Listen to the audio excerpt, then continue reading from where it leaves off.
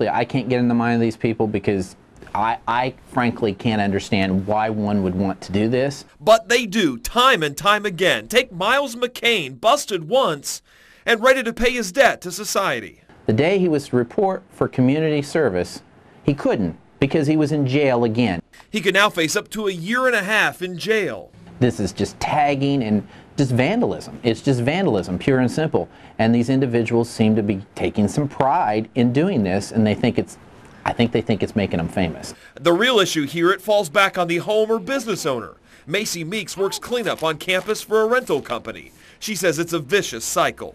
People that rent from them and want it real nice, and then we do the best we can, and a couple days later we got the painters and us come and remove it again. There are neighborhood groups like the Great Western Block Watch that take pride in where they live. Especially when little kids walk by and they see this, they like wonder like, hey, what's that? You know, want to get involved in that. Paul hopes this opens some eyes that not everyone is out to destroy. Especially on the west side here, everybody thinks everybody's affiliated with like a gang or something like that.